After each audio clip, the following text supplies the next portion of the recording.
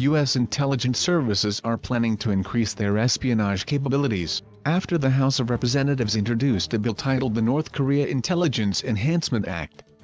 The proposed legislation would give the U.S. intelligence agencies clearer monitoring powers over the North Korea's nuclear weapons capacity, enable early warning systems and assessments to hold Kim Jong-un accountable to the sanctions imposed against the rogue state.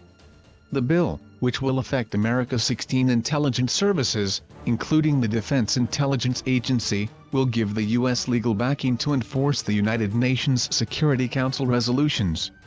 The purpose is to direct the Director of National Intelligence to establish an integration cell to monitor and enforce United Nations Security Council resolutions with respect to North Korea, and for other purposes. In addition, the U.S. bill states its aim is to identify any gaps in intelligence relating to the monitoring of the nuclear weapons program of North Korea, and provide net assessments and recommendations to the Director of National Intelligence relating to North Korea. The proposed legislation comes as reclusive state threatens to reduce the White House to ashes with a nuclear strike if provoked.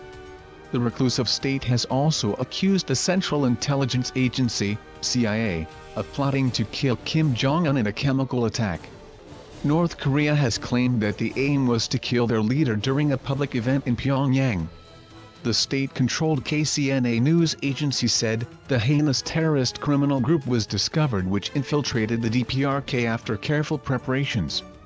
According to the report, a North Korean citizen was involved in the plot using biochemical substances including radioactive substance and nano-poisonous substance to kill off the leader. The report said the plot was uncovered and accused members of the CIA of working with North Korean citizens to carry out state-sponsored terrorism. The Pentagon is looking into potential connections between the North Korean Hermit State and the Islamic Republic of Iran. U.S. defense officials fear the two countries have been sharing information on their rogue missiles for years.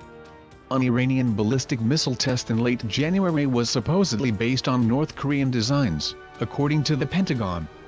Last summer Iran has also launched a missile similar in design to Kim Jong-un's Musudan missile, one of the country's most successful weapons.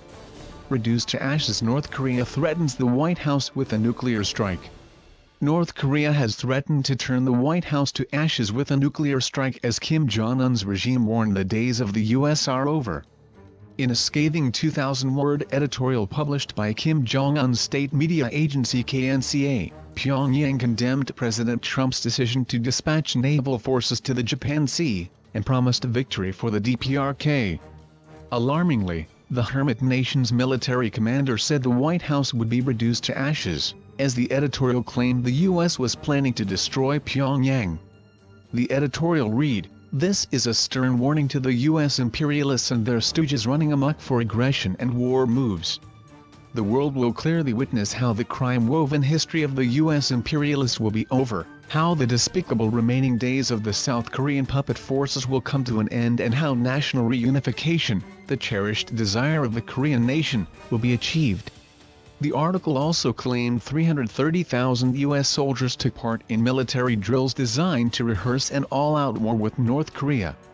The piece pledged that Pyongyang will retaliate and the crime-woven history of the U.S. imperialists will be over.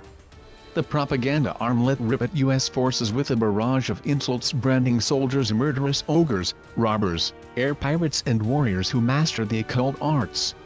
North Korea also accused the U.S. of being a hotbed of evil which needed to be hit with an indiscriminate preemptive nuclear strike to transform the superpower into something that cannot come back to life again. The despotic nation also claimed the war drill's key resolve and full eagle were hideous state-sponsored terrorism and the most vicious and adventurous in history. Tensions between North Korea and the U.S. show no signs of cooling after the rogue state this week accused the CIA of plotting to assassinate Kim Jong-un.